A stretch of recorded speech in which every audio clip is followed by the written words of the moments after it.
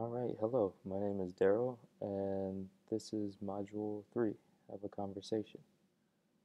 So I'm already connected to the robot, and first thing we're going to do is find the choice box from over here. Here we go.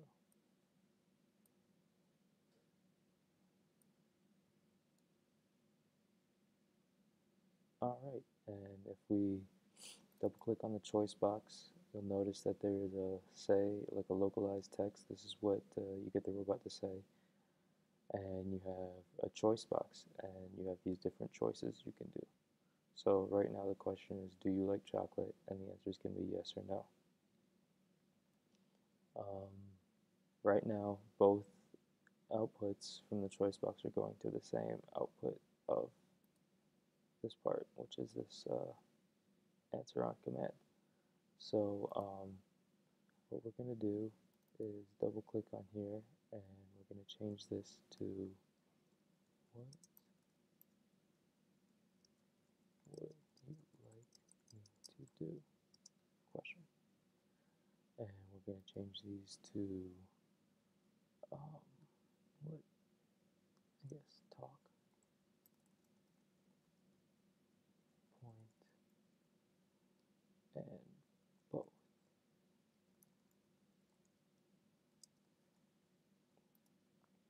So when I created this, another output from this choice box happened. So to have each one of these be their own individual action, we're going to add more output. So we're going to call this output, and we're going to change the nature. We could leave it as a bang, but we're going to change the nature to on stop. And we're going to have output 1, and we're going to do the same thing.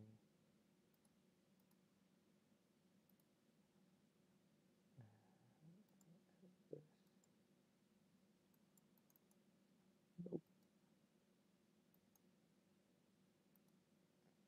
So the way I did that was I just right clicked on this output, and I'm going to change it from type string to bang.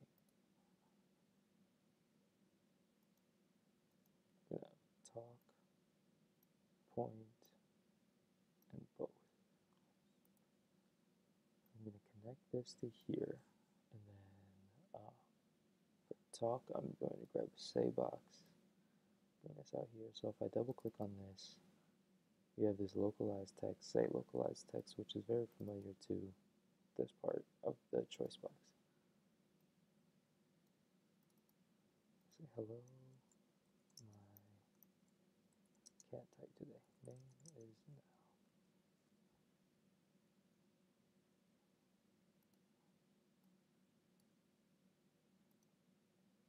And then for the point, we're going to go down to point at, so if you right click, probably you've learned this from all your other tutorials, but if you click on this wrench, you'll have all the different parameters. So what I'm going to change is the left arm, and we're going to slow this down to about 30%, 36% speed. Connect that there, and then copy both of these, and then paste them.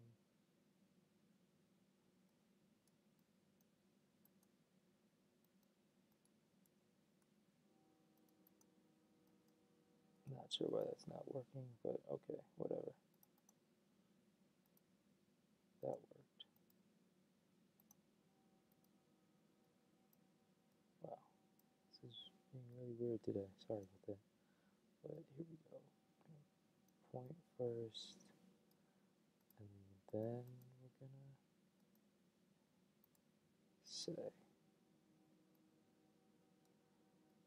So you can have different outputs in series, like how this is, and you can have different outputs in parallel, which I'll show you after this. So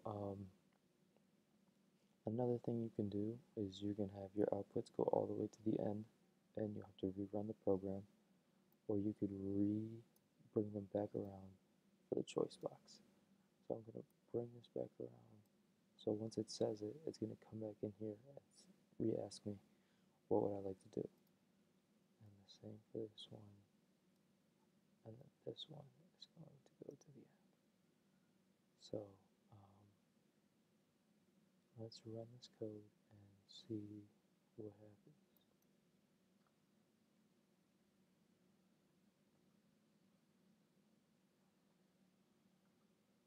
What would you like me to do? Talk. Talk. Hello, my name is Now.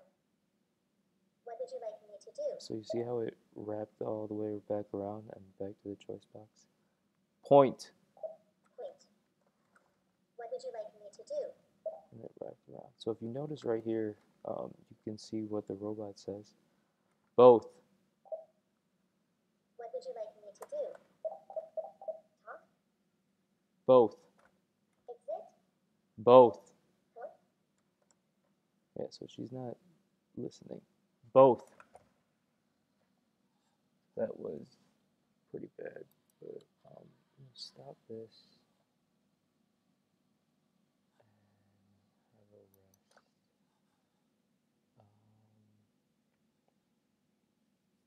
What should I do? So I'm going to change this to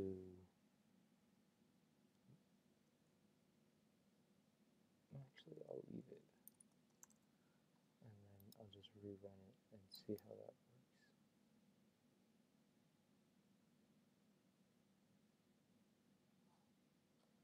What would you like me to do? Both. Both. Hello, my name is Now. So the first thing it did was it executed this point at, and then the second thing it did was say. But you can have both of these actions happen at the same time by having them in parallel.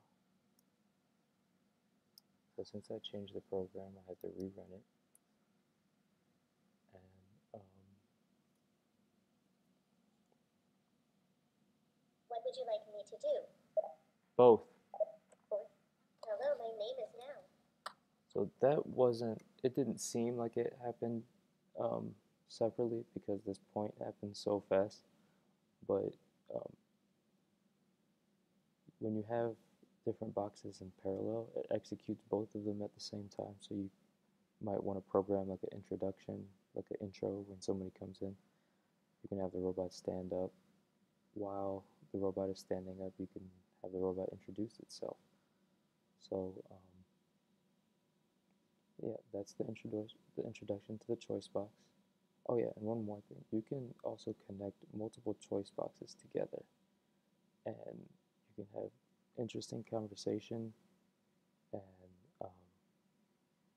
even have the robot react to different ways to um, different choices that happen in the choice box. So yeah, that was the introduction to the choice box, and I'll see you guys in another module.